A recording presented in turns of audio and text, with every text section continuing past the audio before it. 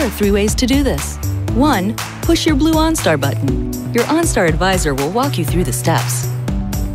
2nd, use voice commands. Push the white OnStar voice command button. After you hear OnStar ready, you say Wi-Fi settings. The SSID and password will appear on your screen.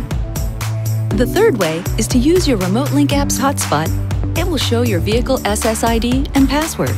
You can change the SSID and password to numbers or names that are easier to remember. Simply push your blue OnStar button. An OnStar advisor will help you change the SSID and password for you. Or you can change settings from your phone.